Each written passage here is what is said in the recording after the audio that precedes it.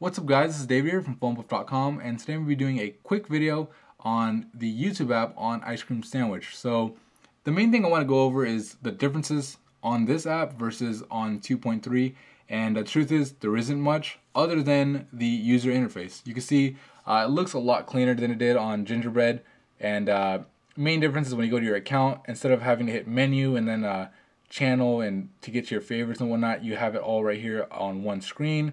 You can see the top bar over here, the icons are changing based off of the screen I'm at, so I could upload a video from here, and from here I could hit record a video. And you can see it's a white background with black text, just looks a lot cleaner.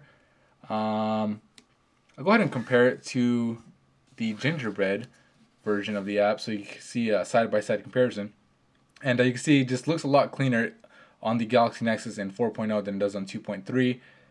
To get to your channel from here, you have to hit menu and then my channel. Over here, you just scroll over twice.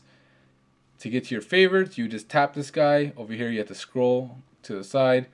And that's pretty much it though. Functionality-wise, they're about the same. It just looks better on here. Alright, that's it for me in this video. This is David from phonebuff.com.